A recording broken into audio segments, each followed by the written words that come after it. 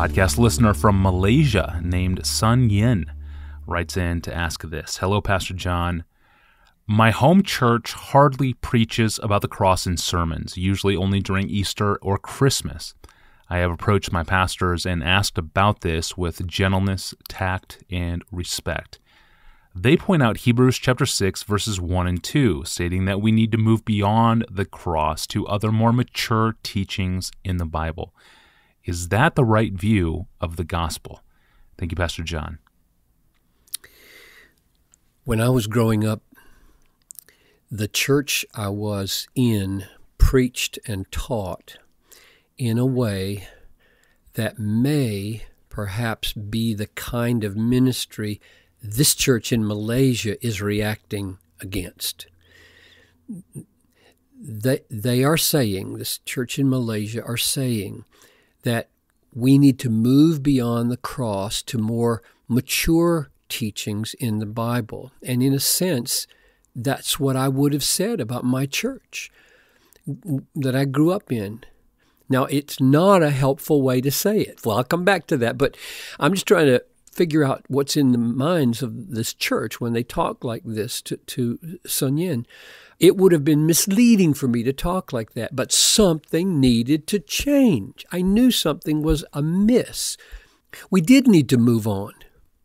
We did somehow need to go beyond what was being said Sunday after Sunday, because almost every Sunday it seemed that we circled around to the most simple, basic, repetitive gospel invitation to unbelievers to be saved. And everybody started putting on their coats, and everybody knew it was coming, and we hardly ever got, quote, beyond it. It never felt as though the depth and breadth and height of the biblical books were even being looked at, let alone penetrated. So I can imagine that a church, this church in Malaysia perhaps, would react against that by saying, we need to get beyond the cross. And what they might mean, maybe, is we need to stop being so superficial and repetitive and narrow in presenting the gospel to unbelievers at the expense of feeding believers on the riches of biblical truth. But the way to describe what's needed here is not to say that we move on from the cross.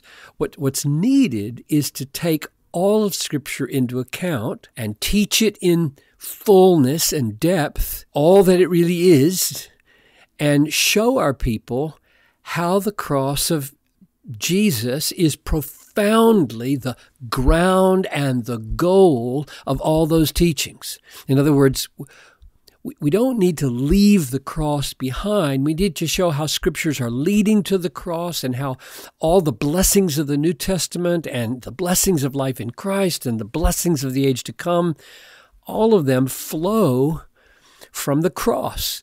And we show why we will forever be celebrating the grace of God, which is most supremely revealed in the cross. We are always going to be singing the song of the Lamb, the slain Lamb, forever and ever.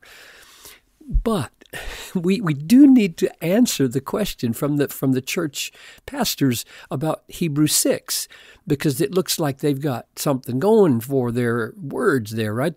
Here's what it says: "Therefore, let us leave the elementary doctrine of Christ and go on to maturity, not laying again a foundation of repentance from dead works and of faith toward God, and of instruction about washings, the laying on of hands, the resurrection of the dead, the eternal judgment, and this we will do if God permits." Now, what does he mean by leaving behind the elementary doctrine of Christ?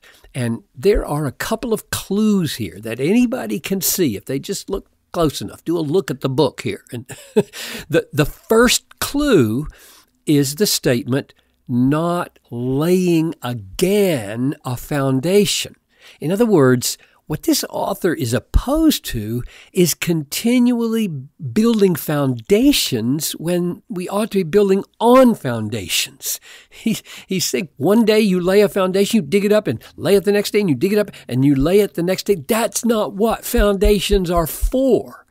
Foundations are for building. So put the foundation in the place and then let it stretch up into a beautiful building where the people can roam around in the house of God's Word and see all the glories being upheld by the foundation. So I think that's the first clue that he doesn't mean that you forget, for goodness sakes, that Christ died, but that you don't keep treating it merely in a foundational way as though there's nothing else to talk about on top of it, leading out of it. And here's another clue. It says that he will not lay again a foundation of faith toward God. My goodness.